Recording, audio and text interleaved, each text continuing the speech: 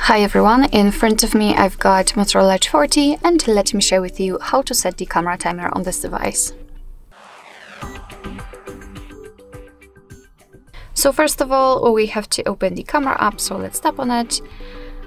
When we are in the standard photo mode, we have to wait until it will be loaded. Then we can try to unroll these options, so unroll kind of upper bar with more options to choose from, and as you can see here we've got the timer.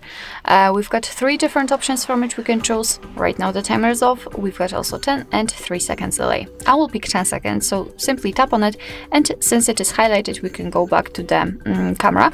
Unfortunately I cannot see any sign, any notification that we've got the timer, so we will know it after tapping on the shutter button. As you can see right now your device will count down from 10 or 3 depending on which option you've chosen, and after that time it will simply take a photo. So basically this is how it works.